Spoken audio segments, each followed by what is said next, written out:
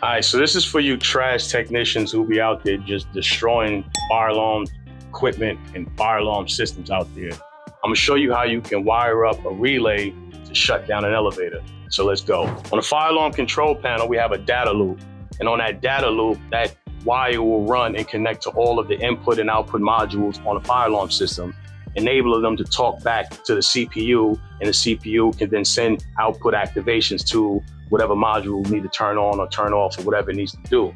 This is a fire alarm relay that has the input and then it has the output to the next device, and it actually has two Form C relays. And this is my example of an elevator controller, because all we're really doing is just cutting the power. We're turning the power off and we're keeping the power there, essentially. So this is my example of an elevator controller.